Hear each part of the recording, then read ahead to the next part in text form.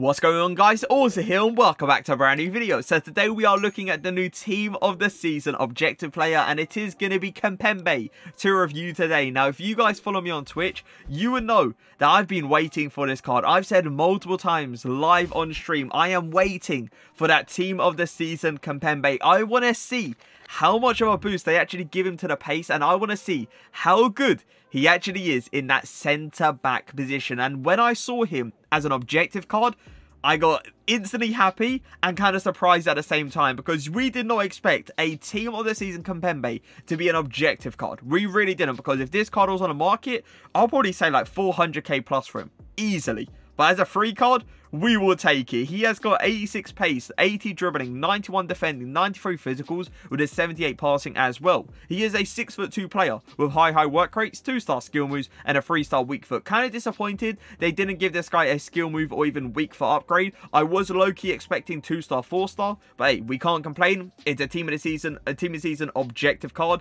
which is obviously Kimpembe. So not much to complain about that. Now when it comes down to the chem style, we are looking at the shadow chem style. For me, the shadow chem style is simply the way to go. You don't need to boost up the strength, you don't need to boost up the aggression, because it's already amazing. So you might as well just give this guy plus 10 acceleration with plus 10 sprint speed, making him go up to 95 acceleration and 97 sprint speed. Let's just say there's not going to be many players outpacing this guy. Now the shooting ability, 38 finishing. Move on. Passing ability, 70 vision, 92 short passing with the 87 long passing as well. So it does look like Kimpembe is going to be one of those players that's going to be able to export a ball over to his fullbacks or even to his wingers. But as soon as you go for an LBY all the way down the line with that 70 vision, it's most likely going to go out the pitch. But you never know. We're going to see how it goes. Maybe they're lying to us. Maybe we are seeing 70 vision, but maybe it's a whole different story in game. Now his dribbling ability, he has got 83 agility, 82 balance, 87 reactions, 86 ball control, 74 dribbling with a 92 composure. Everything looks very good for a centre back apart from the 74 dribbling. That right there could be a little bit of an issue, but we'll see how it goes. Defending stats, he has got 99 interceptions, 94 heading accuracy, 94 defensive awareness, 99 standing tackling with the 99 slide tackling as well. Saying that this guy is 6'2", that means he's going to have a good interception reach and tackle reach. I'm expecting him to be an amazing centre back. Now his physicality, he has got 87 jumping, 89 stamina, 93 strength with a 97 aggression as well. He's going to be a player that's not just going to catch up to like pretty much all the strikers. He's also going to be able to push them off the ball, and that is something you want to see. Now when it comes down to the links for this guy, links, it is simply amazing. Like, as soon as you see the French flag and as soon as you see that PSG badge, you know the links in FIFA 21 is going to be crazy good. So I have personally gone for Desai and your boy Awa. Now we're not going to talk about this red card with Alfonso Davis. It was rigged, let's just say that. We're just going to move past that. Now when it comes down to the positions, one position only. Centre back position in a 4-4-2 formation. But let's get into the games. Kimpembe, get out to him. Don't allow him to turn. Well played. He was actually on the other side of Pirlo, and he managed to still put that tackle in. Let's see how he feels. A little fake shot there. Little ball roll. Oh, okay. There's certain touches right there that didn't seem comfortable at all. But I tell you what, he doesn't feel bad on the ball at all. For a centre-back, he does feel pretty good. Let's switch the play just to see if this is going to be possible. And obviously it is. No pass into the middle. Get out to him. Well played, man. You got out to him really quickly. Can I go for a ball roll? I was about to say, I'm kind of, you know, testing my luck out here. That's way too far to go with Kimpembe. But I like how you put in a very aggressive tackle there. Give it to Kimpembe here. Go for a ball roll. Kind of want to go for that gap before I go for that switch. Oh my god, that was insanely lucky. And that switch to the other side was so off. It was crazy. I knew it was off as soon as I saw it go that high. As soon as you see the ball go that high, there's no way it's going to drop in time. He's going to try past the CR7 maybe. Kimpembe's going to get out there really fast and just put in a beautiful interception. Get out to him. Get out to him. There you go. Do you see how fast he actually gets out there, man? That is so good from a centre-back, because you know he's not going to be one of those players. Hold up. Oh my god, please. Hullet. There you go. That's why Hullet's in the team. You know he's going to be one of those players that you can really go out and press with. You don't have to sit back with. He's passed down. I'm going to see if I can maybe time this tackle. He's going to try to do us. I'm going to go for a slide tackle, and it was expected, to be fair. I knew it was going to be a Listen, if that was not a penalty, I would have been very surprised. Because, to be fair, I did kind of go through him, but he did get the ball a little bit. Is he going to shoot this? I kind of want him to shoot this because I know Kimpembe is just going to put in a block either way. But we did get the tackle in with him. Give him the ball. Smack an LBY. Nah, this is what I mean. Those kind of passes don't really work with him. And I believe it's because of the vision. That vision is so important when it comes down to doing those LBYs. And what a block that is. Is he going to try to get in behind? I reckon he is. There you go. He's not going to, you know, Kimpembe's not going to allow you to get in behind that easy. Little ball roll. Fake shot in front of him. One more time, we're going to go for the LBY. Hold up. See if I can create the angle again. I'm telling you, boys, he doesn't feel bad on the ball at all. But you can clearly tell there's certain touches with him. I think we're conceding. Yeah, we are conceding. There's certain touches with him that isn't the greatest. So for me, I wouldn't overdo with him. Just try to keep it a bit more simple. Because if you don't, you're going to concede. As simple as that. We're going to try this one more time. It's literally wide open. Literally wide open, and yeah, he can't do it. So I'm telling you guys right now, the LBYs with this guy when trying to hit it down the line just doesn't work because of that vision. If his vision was slightly better, then those passes would work very consistently, but it's just not, is it? So just try to, you know, keep it a bit more simple when it comes down to the passing as well. Don't try to overdo it. Just go for the X balls towards the fullbacks and maybe the X balls towards the wingers as well. Just don't LBY it. There's a massive gap through that middle. Don't allow him in behind. Well played. Really good interception. Nice shielding as well. And really good pass under pressure. I'm kind of surprised, by the way, he actually got that interception. Because it didn't look like he was going to get it. He's going to pass down, isn't he? You know what? That's a bad touch. We're going to take advantage. We're going to go straight into the guy. And just go for a slide tackle. Once again, Kimpembe getting out to his opponent really, really quick. And that's going to be the X-balls I was talking about. Really nice pass.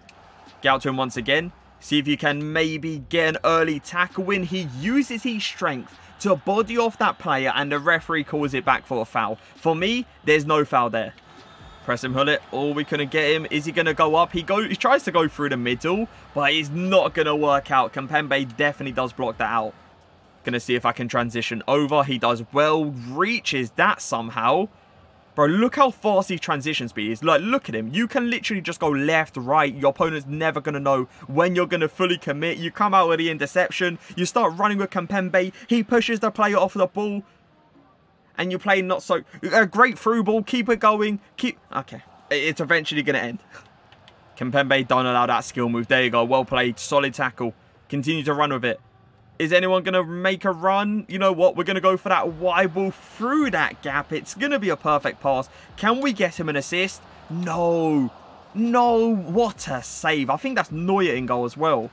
I'm going to bring Alaba out of position simply because I want to see Kimpembe's defensive awareness. I want to see what he's actually going to do. And he actually covers the gap really well. He catches up to Royce and obviously we eventually put in the tackle. Now there was obviously a certain point that I had to switch to him because he wasn't fully running towards Royce, but he did well just to close off the gap. So it is time to review, and we ended up playing 3 games with Kimpembe. We did not come out of a goal and we did not come out of an assist, but that was expected. We wasn't going into this thinking we're going to get a goal, we're going to get an assist, especially with people playing tap sober in that centre-back position so often now. We know that that guy is 6'4", and a player that's 6'2", even with 87 jumping, is still not going to out-header that guy. So yeah, we didn't go into this thinking that we was going to get a goal. Either way, the card is free. Do I believe it's worth the grind? Do I believe it's worth the time to put into? 100%. Not just because of his ability, because of the links he gets as well. We all know how many good French players there are in this game, and we all know how many good PSG players there are in this game. So the amount of links that you can get with this guy is simply ridiculous. So yeah, boys, it's worth the grind to put into, but that was expected. Now, when it comes down to the ratings, let's start off with the pace. Pace-wise, I would say a 9.6 out of 10. He was an extremely quick player. And I was showing you guys in multiple occasions how fast he was actually getting out to his opponent, but how fast his transition speed actually was. So yeah, for the pace, 9.6 out of 10. We're not going to give him one for the shooting because it literally doesn't make sense. So for the shooting, we push it to a side. Passing ability, it was what we expected. I told you guys at the start that you're probably going to have to export it way more than LBY with this guy, because if you try to LBY with this guy, with a player that's only got 70 vision, it's most likely going to go too close to the defender, or it's going to go out of the pitch. So yeah, that is what I expected, and that is what we got pretty much. So for the passing, I would still give it a good rating, and I would say like an 8.4 out of 10. Like, the X-Balls with this guy works perfectly. It's just the LBYs, because of that 70 vision, it doesn't work. Moving on to the dribbling ability. You saw on multiple occasions, I was dribbling with this guy. He didn't feel too bad on the ball. There were certain occasions that he didn't take the greatest of touches, and that is why we eventually lost it. But when it comes down to his R1 dribbling and left stick dribbling, it really doesn't feel bad. So for the dribbling, I would say like an 8.2. An 8.2 out of 10. Defending. My God, was this guy good at defending. Like, the tackles this guy was putting in, the slide tackles, the defensive awareness, the interceptions, they were amazing. I'm going to be real, they really were. And the blocks, by the way, this guy, literally, out of nowhere, he will get his foot and just put it up here, just to get a block in. That's how good it is. So for defending, I am going to give him, I would say, I want to give him a 10 out of 10 so bad, but I'm going to be honest, I'm going to give him a 9.8. A 9.8 out of 10 for defending. The only reason I'm not going to give this guy a 10 out of 10 is because then I will be sitting here comparing him to someone like Topher when it comes down to his tackling ability. And for me, Topher is slightly better. So moving on to the physicals, his physicality was really, really nice as well. The way the guy was going up to players and just pushing them off the ball was really good to see. So physicals, I would say like a 9.5 out of 10. But an overall rating out of 10 for Team of the Season Kimpembe, I would say a 9.5 out of 10. For me, he's an amazing centre-back with his pace, with his defending, and with his physicality. It's just there is certain things to this card that obviously could have been improved. Like, his dribbling could have been a little bit better, and that vision could have been a little bit better. So I don't want to go overboard, but a 9.5 out of 10 for Team of the Season Kimpembe seems very reasonable. But I hope you guys did enjoy the video. If you did, make sure to leave a like, make sure to leave a comment. But for now, peace.